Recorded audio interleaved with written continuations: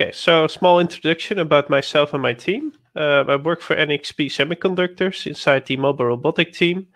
We are multinational teams across Netherlands, Germany, France, USA, Canada, Mexico.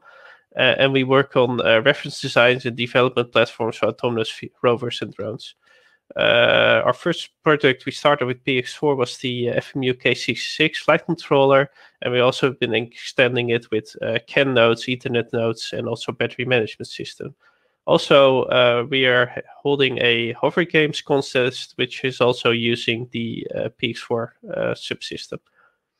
So the contents for today, I'm going to give a short introduction about the PX4 mirror messaging. Then I give an introduction to a PX4 Distributed Architecture and how to run uORB over UAV CAN. So, short introduction to PX4 uORB messaging.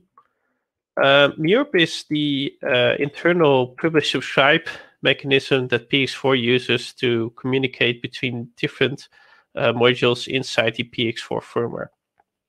It's typically, you could compare it to ROS or MQTT, where you can set up this publish-subscribe mechanism.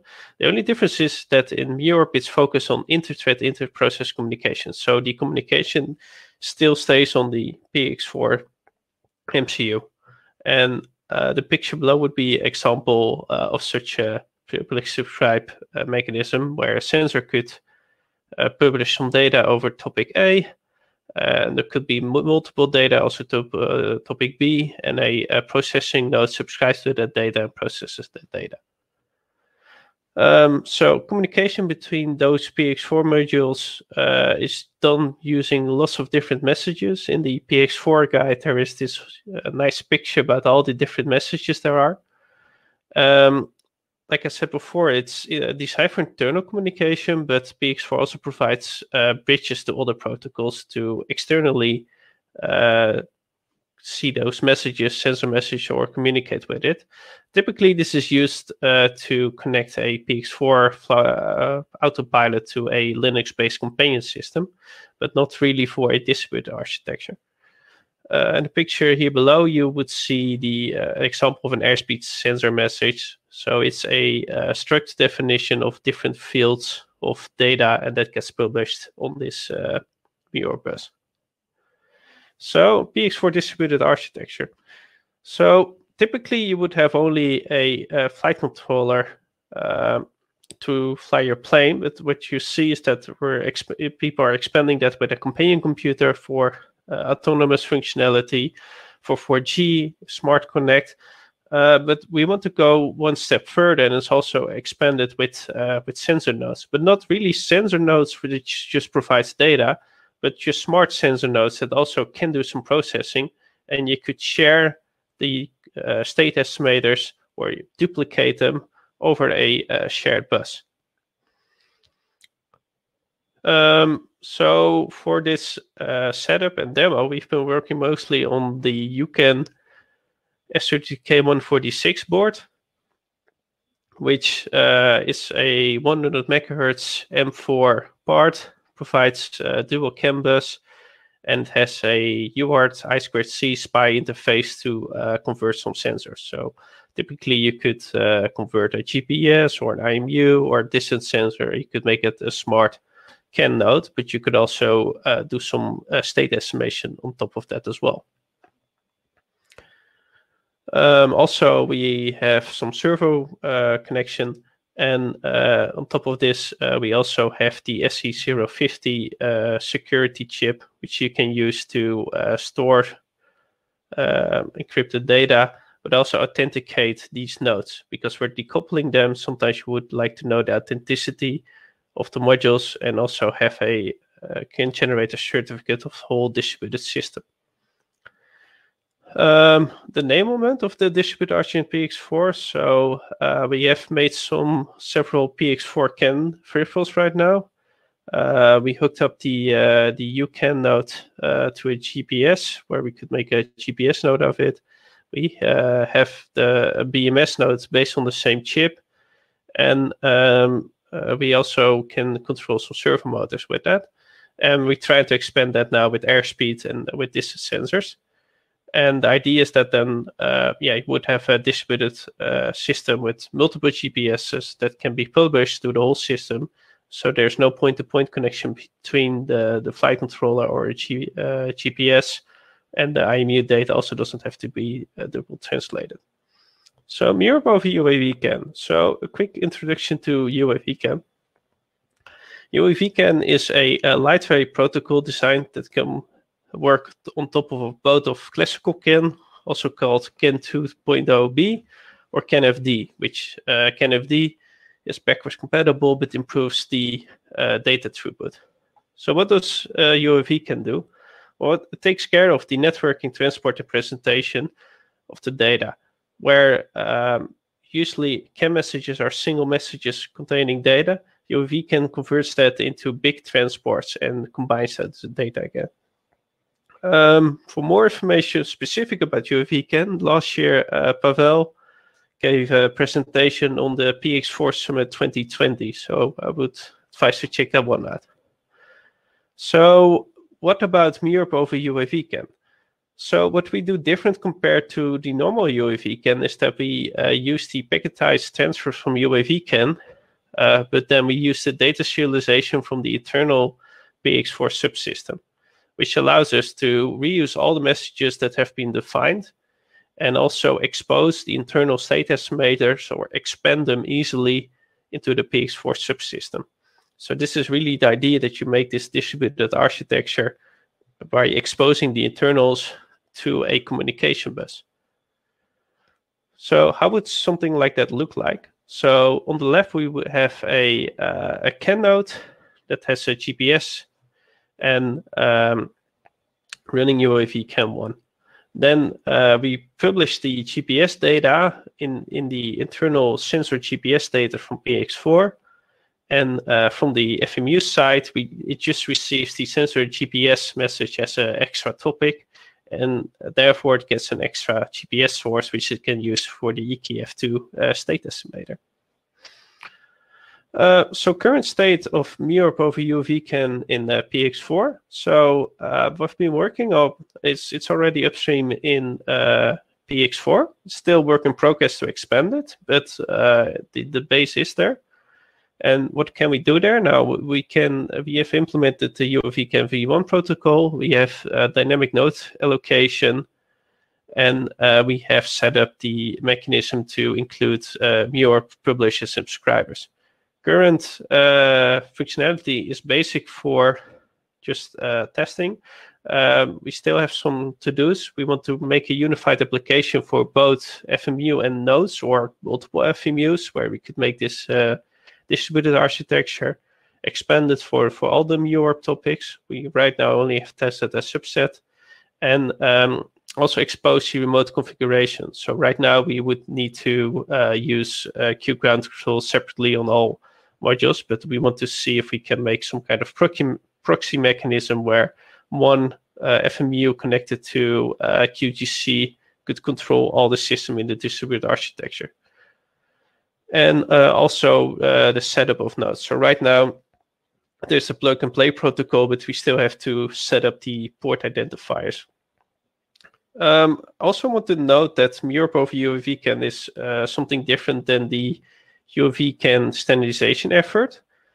So two remarks about that. First, it can be used in combination with the UAV CAN identification layer specification, but it's also not deemed to replace it. So in this example, we use a GPS, but we would rather, if there is a GPS standardized message, I would really advise to use that. And today, Dimitri is also going to give a presentation on the PX4 Summit as well, so I would advise you to check that one out as well. So at last, we have a small demo, because it's always nice to see me talk about it, but it's also always nice to know if you can also actually fly with it. So my colleague has also been testing this. So what you see here is that the flight controller is connected over CAN to the UAV CAN node, and the GPS is connected directly to that node. as you can see, there is, well, it's hard to see, but there is no GPS connected to the FMU node. So all GPS data is first being processed by the UCAN node, running PX4 firmware, running PX4 drivers, and also running this uORB subsystem, and that's exposed to the flight controller. And here we have a predefined flight path mission that will be carried out when the sensor data is then based on GNSS. Next steps regarding this, we would really like to see if we can come up with a strategy to expand it with multiple FMUs, or expand it to making smarter nodes, either a more smart battery that does more communication with PX4, exposes that, or more state estimation in the GPS as well to combine that or offload the flight control as well.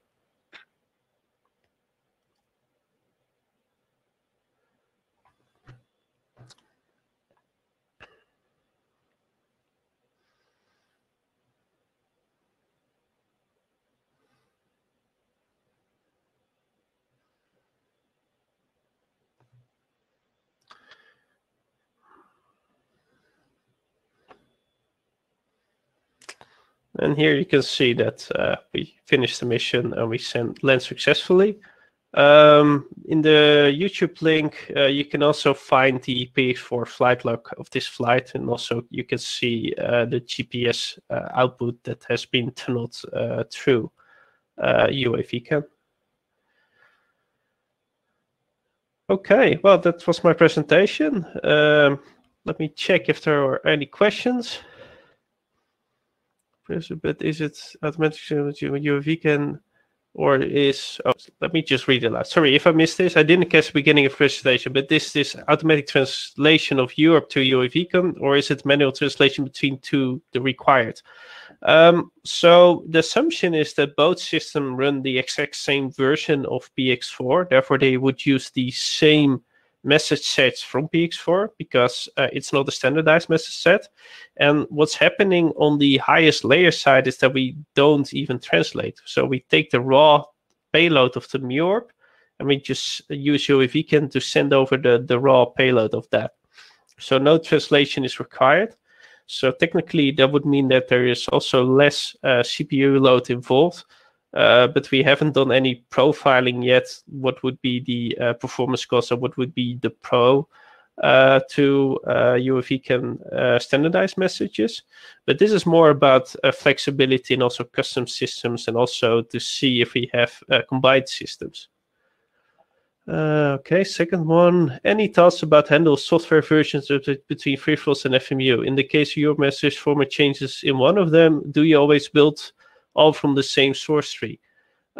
Yes, so in this case, you can use the standard UAVCam message to check out what's the message version of the nodes. And the idea would be that you check if all the PX4 firmwares are built from the same commit ID.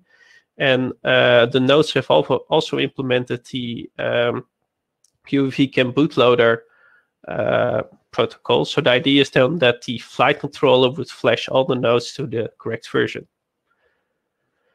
What are your thoughts on time synchronization between all nodes? Good question. So the idea was to use the time synchronization specified in the standard messages of UAVCam. I haven't looked in there that directly, because it goes a bit further, where it also uses the physical clocks on the bus, and you can get a nice time synchronization through the CAN clock itself. And then we still need to figure out then which node would have a GPS, if you really want to have the absolute time as well, the date of time. But that has also been covered in the UAVCam protocol itself. Okay, well, interesting questions. Oh, there's one popping in as well. How do you handle priority between multiple messages from multiple sensors in CAN bus? Yes, okay, so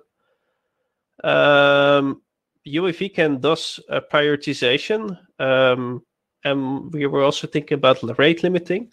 But looking at this right now, we didn't do anything on that. Actually, we have to see if we can combine this with the rate limiting and priority system of uORB. But in UAVCAN itself, there are solutions for that. And also, we have to think about the efficiency of exposing certain internal message structures of uORB, because internal communication, of course, is way faster than a physical CAN bus.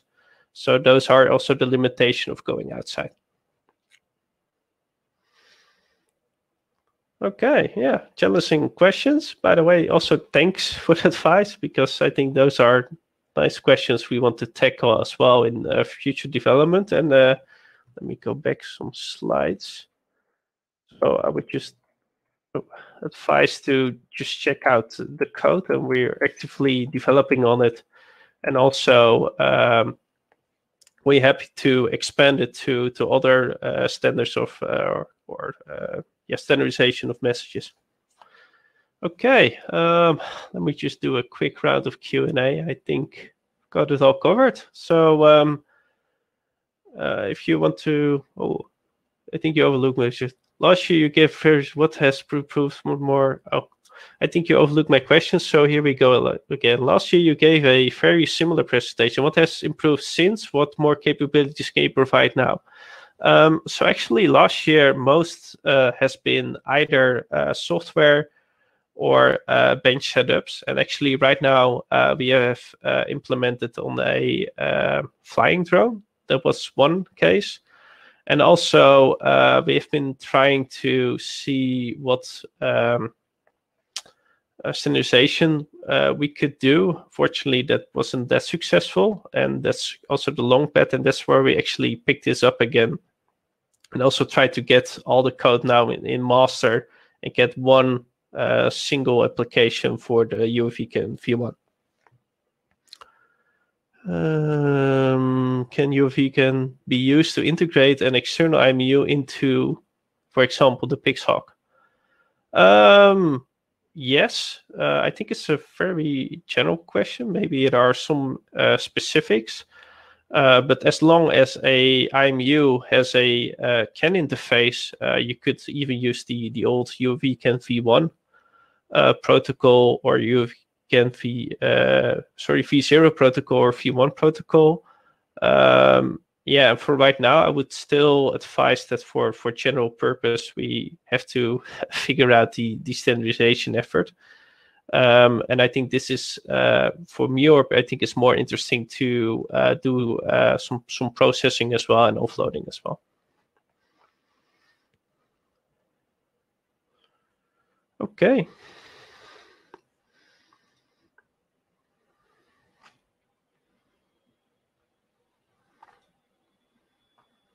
What are the minimal sets of software artifacts needed to implement this? Can virtually any currently supported PX4 sensor be connected to adapter board to fed to the FMU?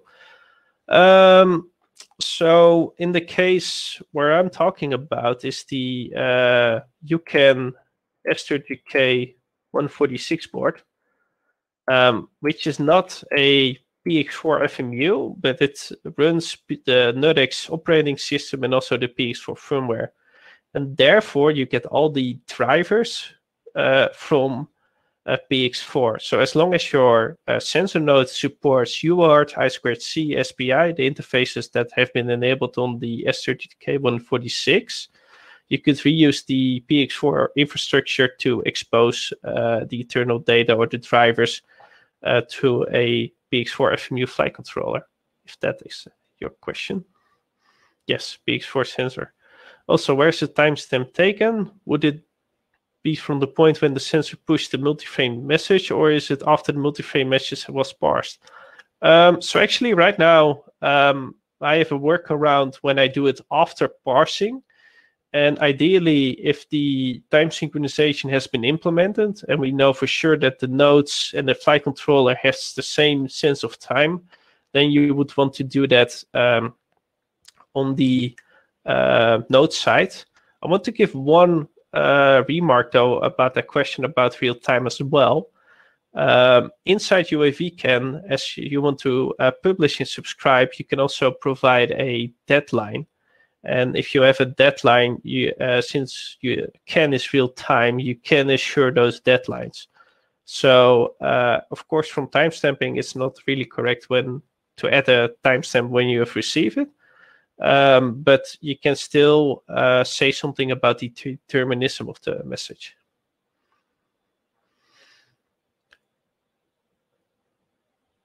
Okay, yes. Would it be the point since we push the frame? Yes, so clarification about the multi-frame. It's really when the multi-frame, the last frame has been received. At that moment, we know the timestamp. So it's not in the first message of the multi-frame. And again, if the multi-frame transfer takes too long, the message simply gets dropped because it doesn't pass the deadline.